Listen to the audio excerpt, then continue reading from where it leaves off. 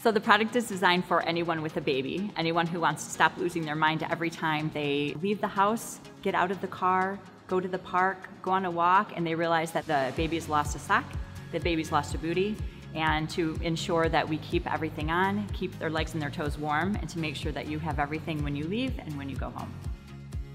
The product is designed for both boys and girls. It's for parents and anyone that has an infant up to the age of 12 months.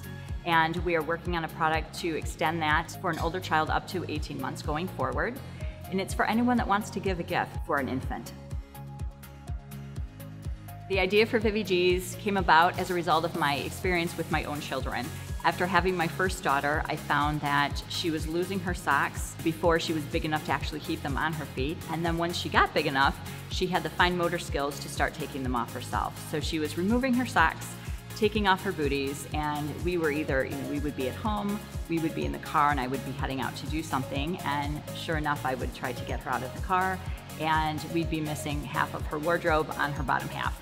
So it was designed to address those needs and to reduce the frustration that parents would find dealing with it themselves.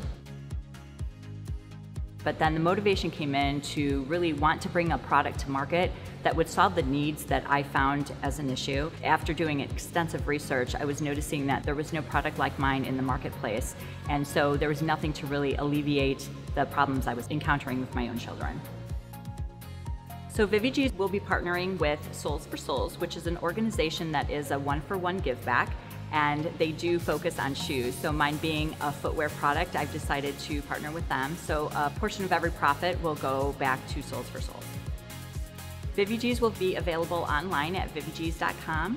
And then with our growth, we will also be focusing on boutiques and Amazon Marketplace in the future.